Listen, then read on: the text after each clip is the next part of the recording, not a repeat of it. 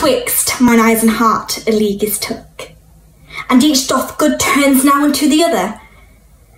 When that mine eye is famished for a look, or heart's in love with sighs himself doth smother, with my love's picture then my eye doth feast, and to the painted banquet bids my heart. Another time mine eye is my heart's guest, and in his thoughts of love doth share a part.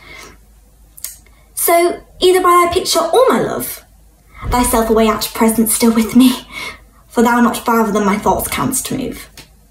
And I am still with them, and they with thee. Or if they sleep, thy picture in my sight awakes my heart to hearts and eyes delight.